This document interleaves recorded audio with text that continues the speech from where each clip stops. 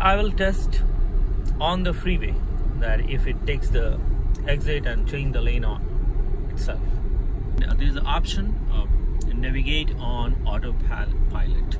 So that means that it will take the exit, it will change the lane itself. Let's see how good it works.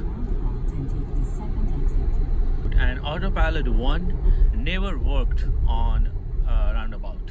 I'm going to test if this works. No, I mean, I was scared actually.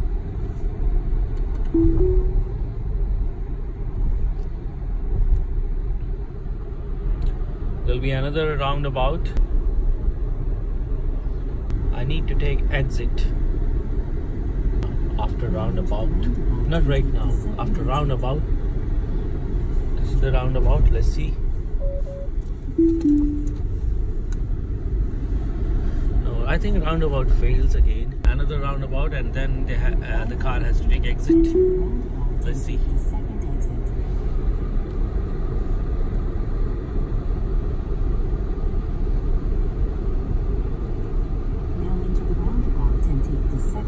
So far so good. Okay. No, it was going somewhere else. So roundabout fails. And decided roundabout does a fail. In autopilot 1 it failed. Autopilot 2 it failed.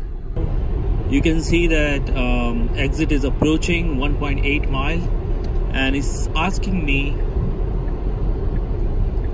if I want to change the lane, and it did change the lane and came to the right spot. So that's one thing it did. Now it's taking exit, looks like. Let's see. No, actually it came to the rightmost lane to take the exit. I still have 1.3 mile. So it looks like it came to the right lane so that exit is possible. So it thought well ahead in time, which is a good sign.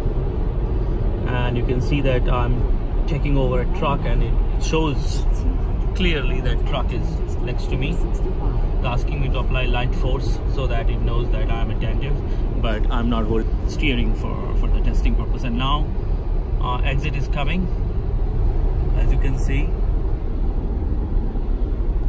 And here it takes the exit completely offhand. Slow down the speed, which is very good.